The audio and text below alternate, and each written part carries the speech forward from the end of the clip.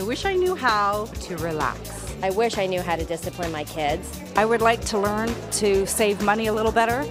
I wish they would look at me and smile and say, yes, Mommy. I wish I was more confident not to avoid conflict, spend more time with my family, and have a better work-life balance.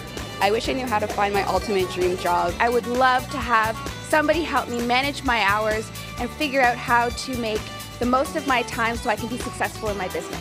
I wish I could find a date.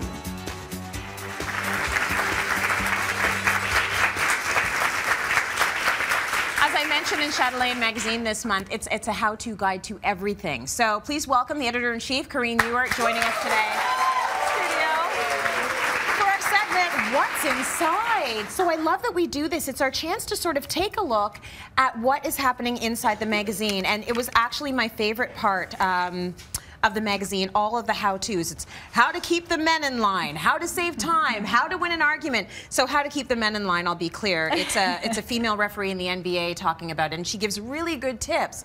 But let's start, since we've spent so much time on Cityline talking about work-life balance and people being stressed out, let's start with how to save time. Yeah, we came up with a lot of great tips for this. We had to edit down for space, so there's a lot more on the website as well, just as an FYI. Okay. So you want to think about your day and, of course, be as organized as possible. So it's starting at morning, noon, and night. So the best tip that I found in this issue, to be honest with you, is something called eating the frog. And it's not my favorite term, so I'm actually thinking I'm going to change it to kissing the frog. Okay. So kissing the frog is actually picking the one thing you have to do that day, that one thing you don't want to do, and you put it at the bottom of the list. Put it to the top of the list. Get it over with first, because research shows that you actually will procrastinate by doing odd jobs, other things, wasting time until you actually get to that task. So kiss the frog and get it over with first. That is interesting. We use that philosophy at dinner time. Do you? Well, we say to the kids, just eat the veggies first. And get it over with. Just get it over with. Exactly. Get it out of the way. And I know that's bad to talk about food that way, but quite frankly, they're 5 and 3, and I need to get the veggies in them. Well, now you can tell them to kiss the frog. Now I'm going to say kiss the frog with that broccoli. Another tip they had was the morning tip. You know, if you're not a morning person, I am not. Yeah. Have everything, of course, you know, you hear about putting your clothes out the night before, having your kids do it the same. Sure. This is actually about your morning prep. You know, as a woman, I get up, I do the same makeup every single day, but I have a whole bunch of other things in the way. So just really have on your table only what you need to get ready in the morning and push all the other stuff away, and it will actually shave a few minutes off of your morning routine. The other thing I saw in here was how to shave down your inbox.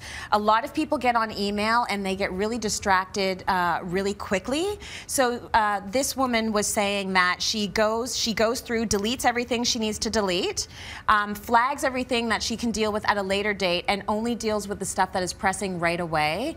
And that's how she's able to keep on top of things, right? And the other thing, another tip when it comes to that is not checking your email all the time. You hear the little noise and you instantly go to look, but actually really train yourself to only look when you have the time to actually organize it. Right. Okay. How to win an argument.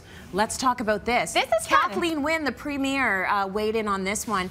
I thought her points were great. She had really good points. And I will still go back to my father's advice to me, which is never argue unless you are 100% sure you are correct, right? Because if you don't have that conviction, you're not going to win that argument. So Premier Wynne also had some really good tips, mostly about listening and not allowing your point of view to waver. Really stay convicted.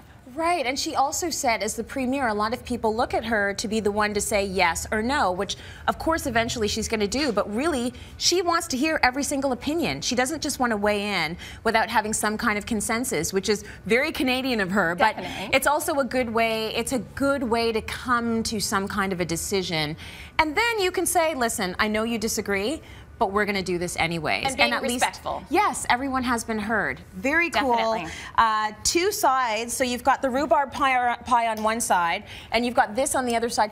Beautiful, tear-jerking stories here about women really coming to terms with who they are as well. I loved that section of the magazine. It's a fantastic section that we did in partnership with Dove, and I just want to remind everybody that our tablet version, you can actually upload a photo of yourself onto the cover of Chatelaine. So it's a really special thing that we're doing this month. That's kind of cool. Yeah, okay, well, today's audience will take home a copy of the May issue of Chatelaine.